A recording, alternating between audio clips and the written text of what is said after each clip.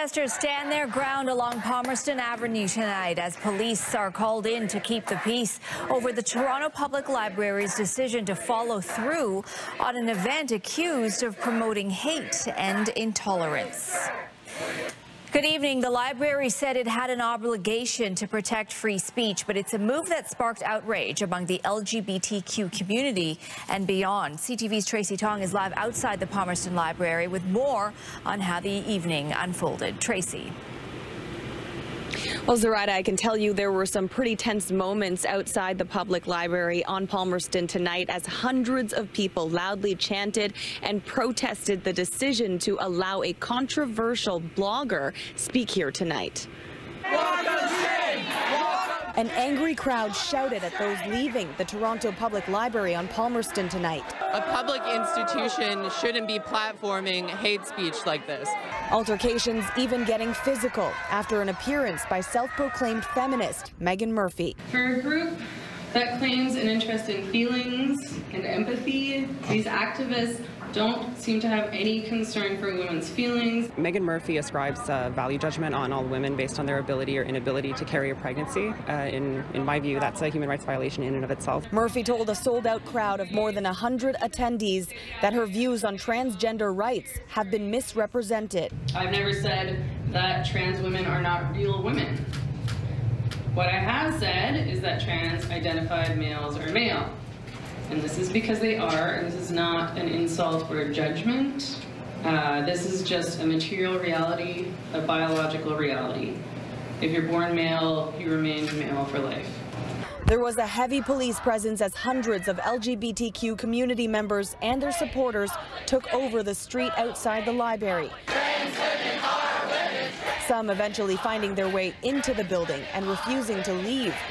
Tensions rising between the two sides. I feel angry.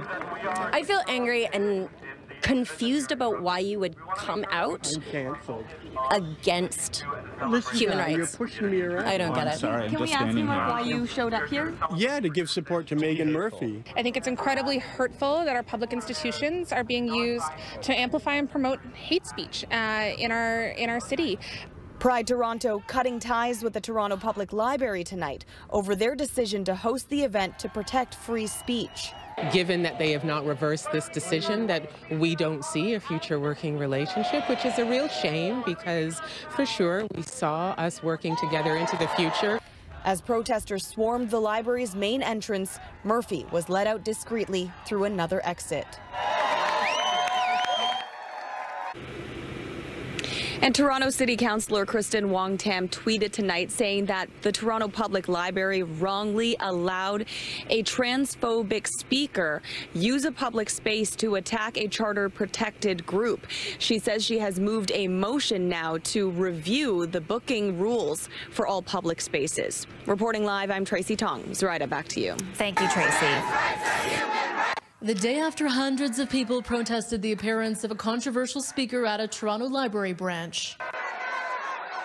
City Council has called for a review of the rules that govern the permitting process for city facilities. Public venues that are publicly funded by taxpayers should be held to a higher standards.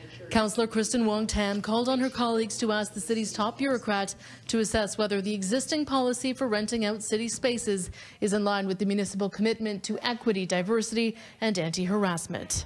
To ensure that the policy is a strong policy, I think is well within our right. Toronto library officials came under fire for renting out a branch room last night to Meghan Murphy, who has alleged that trans women endanger women's rights. But the library executives maintained Murphy's appearance did not violate the board's definition of hate speech. If we have a policy that's allowing discrimination to flourish in our libraries, we need to review and change that policy. Wong-Tam points to inconsistencies in the city policy. Earlier this month, city staff canceled the permit for use of a meeting space at this city aquatic center after the Christ Forgiveness Ministries group planned a rally in the Church Wellesley Village, which the community perceived as an act of intimidation.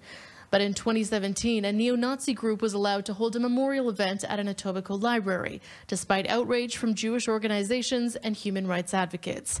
The library board reviewed its booking policy after that incident. but most of the time the existing policies do the trick, and when applied properly, the right decisions are made. Wong Tam says she's not blaming any bureaucrats. I actually don't think that there's any villains in this particular matter.